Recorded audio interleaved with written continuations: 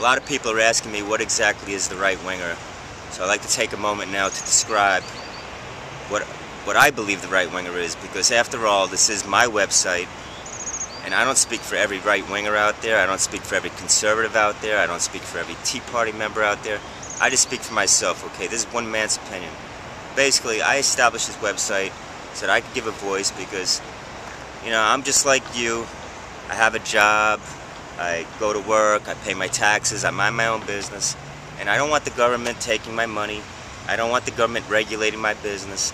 I don't want the government telling me what kind of light bulbs to use, what kind of car to drive, how much energy I could use, what's right and what's wrong. I want to make those decisions. So basically, as the right-winger, I came up with this website, and it's basically my views. I describe myself as a modern-day, common-sense conservative. I call myself the right-winger, but that's basically what I am. So what does that stand for? Smaller government, lower taxes, smaller regulations, less government involvement, but the power in the states. I believe that's the way the Constitution was written. Power goes with the states. The federal government had very limited powers. I don't know how this has gotten out of control, where today in 2011, the federal government is calling all the shots and telling the state governments what and what they cannot do.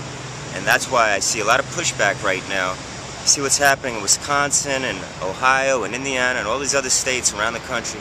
There's pushback because people are mad as hell and they're not going to take it anymore. And you could read more about it and see videos and see all the information that you need right here on therightwinger.com. So thank you for watching, and I hope you enjoy the show.